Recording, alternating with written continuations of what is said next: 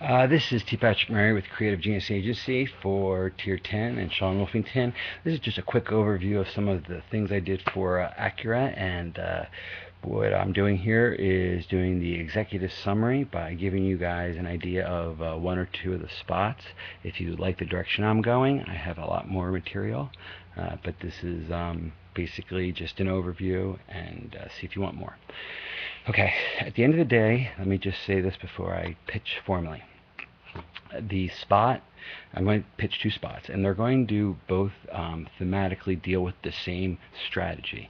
As I thought long and hard about how to rebrand Acura as a luxury automobile on par with the competitors of BMW, Mercedes, Lexus, Audi, so forth, I realized that perhaps the worst thing to do is to do it earnestly or straightforward. You can't have a great voiceover guy or girl simply force it down people's throats that Acura makes great cars and they're luxurious and they're as good as everyone else, and you should just think that way. I think the only way to do it is through either obviously emotion or through witty comedy. So that's basically what I'm going to do here.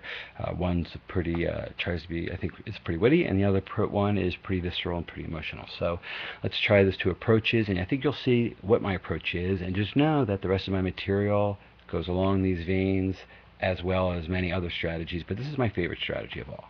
I call it the direct comparison strategy, and here we go. Imagine a simple poker game with four people. There is a beautiful woman, young white man, an older African American gentleman, and perhaps a middle-aged or much older Hispanic or Asian man. At the end of the day, these four people are playing what looks to be high-stakes poker by the way they're dressed, by their mannerism. We know that this is big money poker. They all have jewels and great suits and great dresses and all that on them. So basically, we begin the commercial with one of the persons pushing all their chips in, and after all their chips are gone, they reach into their pocket and they say, "I see your bet, and I raise you a BMW." And he tosses in to the center of the pot his keys, close up on the BMW keychain fob, the logo. Okay, go to the next person. Pause. That person puts in his chips and says, "I see your BMW, and I raise you a Mercedes." He tosses his keys into the chip stack, and we see that close-up of that famous star logo of the Mercedes next now to the BMW keys and all these chips, big mountain of them. It's getting tense. We go to the third person, and he says, "I see your BMW and Mercedes, and I raise you a Lexus." And he tosses his keys slow-mo in the air, and it splashes the chips, and we see that famous L logo design, and now we got three pairs of keys in there. And it gets to the woman, the beautiful woman there, who looks at her cars, looks at the men, and takes a moment, reaches into her $5,000 purse and says, "I see your BMW, your Mercedes, and your Lexus, and I raise you an Acura." Tosses her keys. Perhaps that's the one only in slow motion. It hits the pot, and immediately everyone looks stunned, and the first guy says, "I fold." Second guy goes, "I'm out." Third guy goes, "Too rich for my blood." And that's the end of the commercial. The idea here is this, that we must identify Acura as a luxury brand, not by stating it so, but by showing that it is the perception of the environment within the commercial that it is so, as if we're someone who's watching the commercial is catching up to this knowledge that, oh, you didn't know that Acura, the new Acura, is on par with all these guys. I mean, in other words, I'm basically saying, let's break the fourth wall and say, hey, at Acura, we're not just rebranding, we're rebuilding. We're not just rebranding our identity or our name, we're rebuilding our cars. So we're admitting the rebranding, but we're saying it's holistic. It goes not from just image, it goes down deep to the core, to the philosophy. That you have one policy now: luxury. Luxury automobiles is all you do. Now, so I have a dozen commercials that go under that line of including all of them comedically, which I did it in the Ask for Lexus, Settle for BMW, Ask for Lexus, and that's a series of commercials I can pitch later. I don't want to get into that now. Just want to get to the other commercial, which is a more of an emotional way of doing the same thing. Very simple. We have one of the most visceral things in sports is the Kentucky Derby, the 2 minutes of the Kentucky Derby. And here's what it is. We take a racetrack, a real racetrack, and we have a Mercedes, a BMW, a Lexus, and an Acura driving around this like a horse race, okay? You hear the starting gate start, and you have the announcer that does these real races making the call. And in between the real call of this race, which, by the way, Acura is going to be dead last in the B and during the most part of the race, a voiceover announcer intercuts with the horse race announcer and says, the greatest horse ever to run, the greatest thoroughbred ever was Secretariat. And Secretariat never, ever, and this is true, never ran in the front. He always ran in the back of the pack and made his move at the end. All the time. Look it up if you're not a horse person. So we're going to use that, and we're going to say here that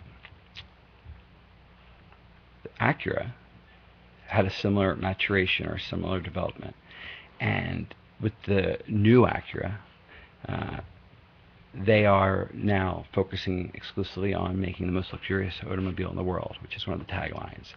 Acura, the most luxurious automobiles in the world. But the point is that we tied into the visceral nature of the horse race, where when they make that last turn for home, and we've explained all this about Secretariat and about the changes at Acura, you have, and the most exciting finish that can possibly happen is a horse coming from the end and winning. So as we have identified Secretariat coming from behind, as we identified that Acura has changed and rebranded and rebuilt their cars, and they have a new vision for luxury, we have the emotional excitement of cutting into the crowd and cutting into the excited announcer, being like, with as they turn for home, it's Mercedes and Lexus neck for neck, followed by closely BMW, and a distant fourth is Acura, and at the 8th pole, Acura is surging, and you have, in classic, cinematography style, you have Acura coming up and taking the inside lane, maybe getting boxed out, making a move, and it finally is gaining on everyone, and the announcer's excitedly explaining this, and we get to literally the ending, the photo finish line, and it's Acura by a grill, and it's basically, we finished the commercial, and there's so many taglines I have written for that. The thoroughbred of luxury. Luxury is bred. There's a number of them, but the point being is that if you combined a racetrack and the Secretariat and the calling, the caller of a race, and you have an exciting finish where it's cars and not animals, and if it's a photo finish where Acura wins coming from behind, and you have an intercut voiceover person explaining and paralleling Secretariat and the late changes and maturation and evolution of the Acura brand to where it is now, I think you have an incredible spot. So those are 2 examples of what I got. I'm going to finish up here by saying there's a lot of taglines. Drive first class, Acura driven by desire, Acura settle for nothing less, Acura auto works of art, Acura luxury rebranded.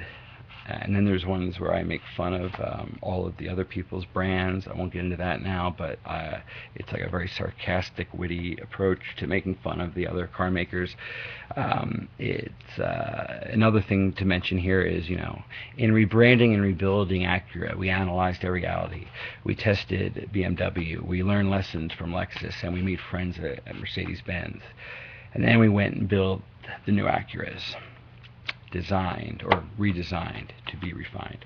The idea here is that we, in every commercial, we give the competitors their due, but by connecting it to Acura and making Acura appear more valuable to the environment within the commercial, usually in a tongue-in-cheek, very funny way, it will be, I think, an incredibly powerful, interesting way to indirectly and subconsciously introduce these ideas into the heads of viewers. This has been 10 minutes. I said I wouldn't go any further than that because I'm not going to waste anyone's time. If you like what you've just heard, I have a lot more to go. But as I've spoken with Sean, it's not worth it to talk about if this isn't interesting to you, because this is some of the best I got in terms of spot ideas. And I've given you a PDF of a couple of pitches and taglines and things, but I have all of the 90% more to go, so let me know if you like it. And the Honda pitches are below, 50 of them. Thank you very much, Tier 10, and Sean, and David, everyone, and I hope you guys enjoy what you see. And if you want more, I can record the rest after we talk about, hopefully, a working arrangement where I'd love to do more work with you guys. Okay, thank you. Bye.